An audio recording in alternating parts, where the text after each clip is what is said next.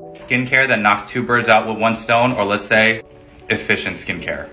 Here we have azelaic acid 10%. I prescribe 15 to 20%, but the 10% is fine for decongesting your pores and lightening dark spots. Especially great for skin of color where you have a blemish after acne.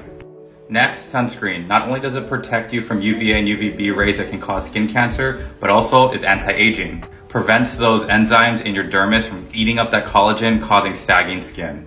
Number 3, having niacinamide in your skincare products. I like niacinamide in my cleansers, my retinol, and my sunscreen. Niacinamide is a vitamin B3 that is great for regulating sebum production, but also helps brighten the skin too.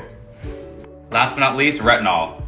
Retinol is the king of anti-aging because it helps with increasing collagen production, helping with fine lines and wrinkles. And they also help lighten dark spots, so if you have melasma and not pregnant, you can consider these. These are both 0.3% pure retinol. Peace.